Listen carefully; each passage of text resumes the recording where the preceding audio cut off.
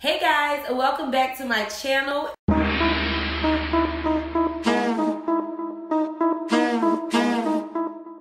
As you guys know, I thrift way too much, and everything that I thrift isn't in the condition that I want to see it in my space or in a client's space. Therefore, some pieces require a little bit of TLC. So I got this amazing piece of art, but I knew the canvas inside of this gold frame was not the prissy way to go. You know what I mean? It wasn't, it's old school. Don't get me wrong, I do love old school, but I love old school mixed with a little bit of modern as well. So the frame, we're gonna keep old school, but we're gonna replace the canvas with something that's a little more up to date, a little more modern, and a little more out there. So if you guys want to see this transformation, then be sure to keep on watching. Okay, so the first thing I'm gonna do is I'm gonna grab my canvas. I have a roll of this stuff. I absolutely love it. I think I purchased it on eBay years ago, so I'm down to my last little bit. But I'm just going to put the frame on top and just roughly cut off the excess canvas.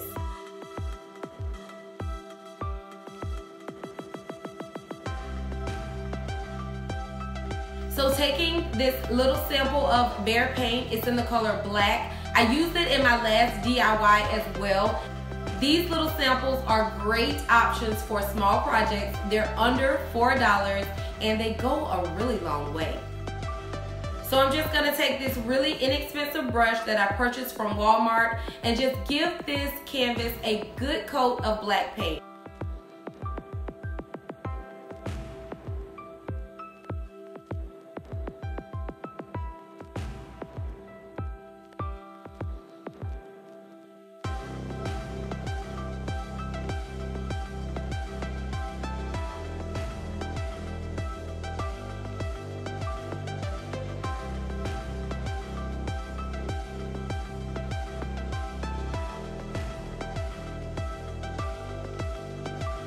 Next, I'm gonna take my assortment of paints. I told you guys I got these paints very inexpensively from Walmart. They were actually only 50 cents each.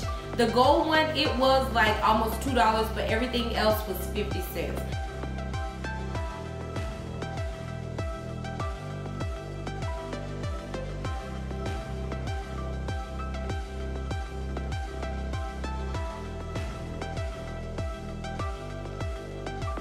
All I'm doing, guys, is literally squirting these random colors on this black canvas just anywhere, and then taking the canvas and sporadically folding it in certain spots just to give like that mirror image on certain parts of the canvas.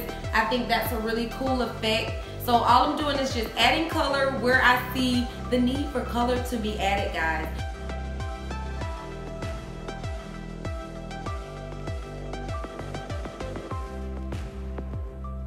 And I wanted to add a lot more pink into this because the client space is pink, white, black with touches of gold.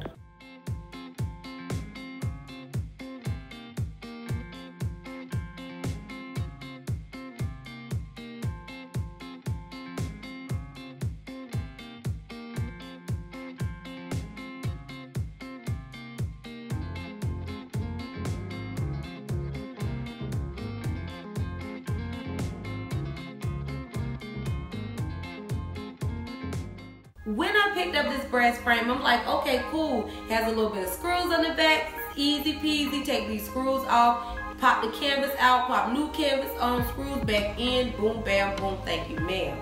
No, that is not how this game is played today, okay? This canvas really tried to play me, but I had to think, girl, this is a super old piece. These screws have been there for years. This little screwdriver ain't gonna work.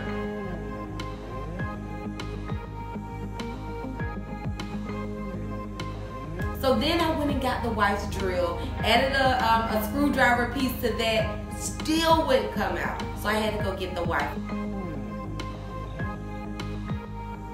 She recommended WD-40. Duh, WD-40, right? So we ran and got the WD-40, sprayed it on all of the little joints, went back in with a screwdriver, and it was so easy to take these screws out, guys. Like, this was like one of the easiest DIYs.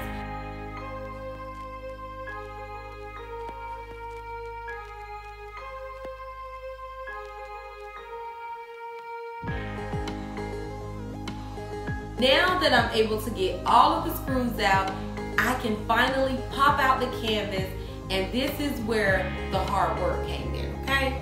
What I thought I was gonna do, once again, this canvas played me. I thought I was gonna take this little X-Acto knife. I purchased this from like Joann's. I've been had this. So I thought I was gonna take this little X-Acto knife and run down this canvas and just like boom, pop it off, right? Again, no. I was waiting on you at the door, boo. This canvas was like, no ma'am, no ma'am. So I had to go and get a box cutter. I ran that down and it easily slipped off. So no X-Acto knife for big projects like this. We need to break out the big ones, okay?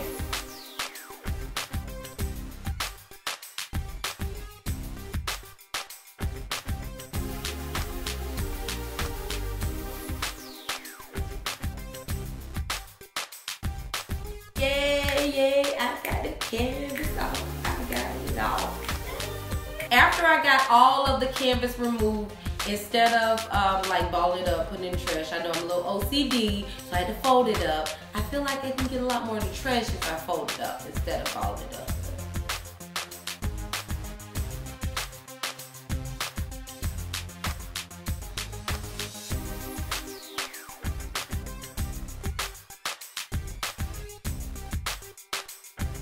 Now our artwork, our creation is finally dry and it looks amazing.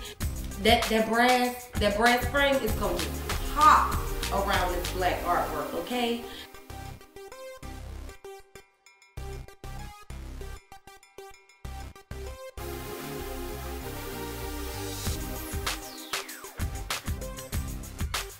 I have an industrial size stapler. I got it from Stanley. Well, I got it from Home Depot. It's by the brand Stanley. And I have these big industrial staples. So I'm just gonna go in and staple my canvas over the wooden frame and pop it back into the brass frame. When I staple my canvases, I like to start in the middle on each side. So I'll start at the bottom, top, and then both sides. And staple the middles first and then work my way to the corners. Guys, this is no way how to do the corners. Don't look at this video for a corner tutorial. Because I just kind of finessed it and finagled it so that it works for me.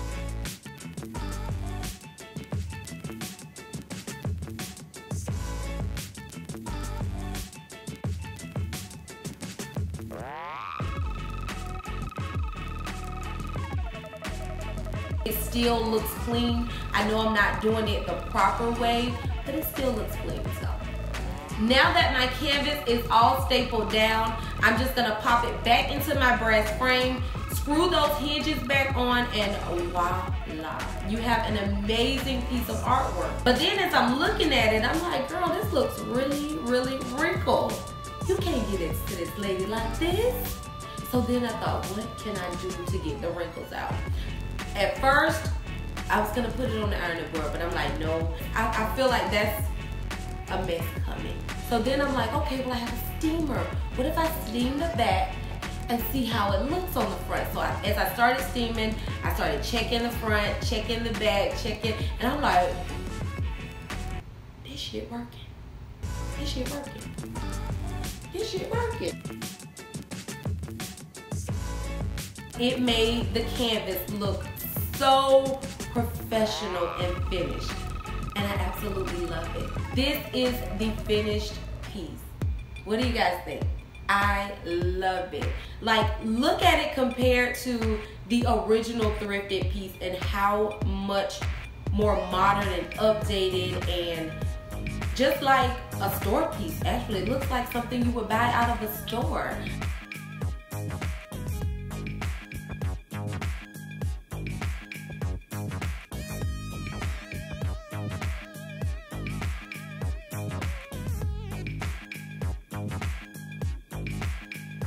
If you guys enjoyed the video, Be sure to leave me some comments down below. Be sure to turn on those notifications because I got more DIYs coming.